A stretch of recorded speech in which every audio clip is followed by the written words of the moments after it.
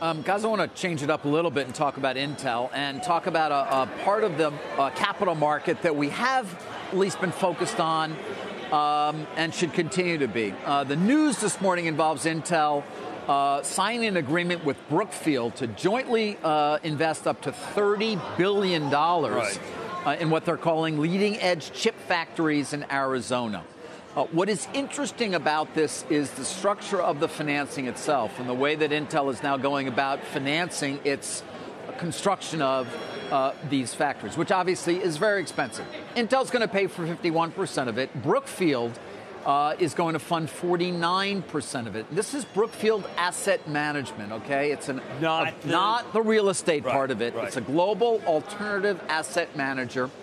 Intel will retain ownership of the factories, but of course Brookfield will have a very significant ownership position as well, and conceivably will therefore reap a return on the invested capital that it has there, or the financing.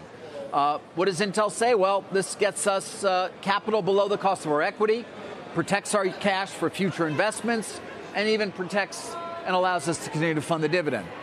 And so they're saying, hey, this is a great way to go about raising capital to fund our expansion.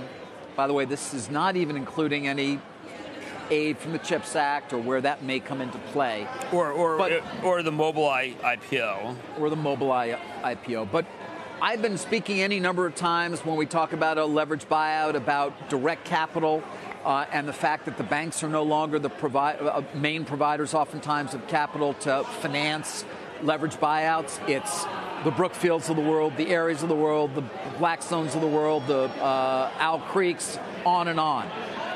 This is the same thing, only a kind of a different desk, so to speak. It's infrastructure where they have an enormous fund and they are lending directly and pushing out banks that might have come in at a higher number in terms of what they wanted, and yet are willing to do so because, of course, the returns that they're planning on getting, let's call it mid to high single digits perhaps, are plenty for the funds that they have in place. Interesting move here from Intel, and we can expect to see more of it from what I hear from those who worked on the deal. 5-year low for the stock.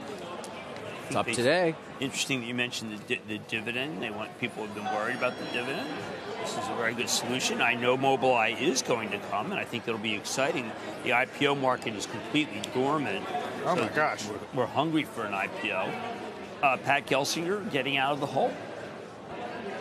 As you've said, these plants take years and they take years. Tens of billions to build. I mean, Micron obviously also making, what was it, a $40 billion commitment over, is it a 10-year period? And yet in the medium term, or in the short term, they're not trying to buy anything because they want to be able to get the inventory down.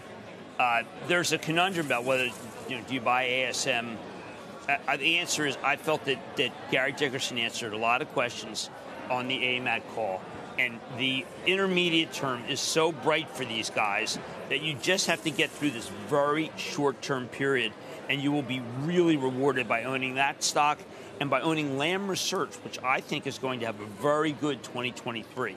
Really good company. Tim Archer doing everything right.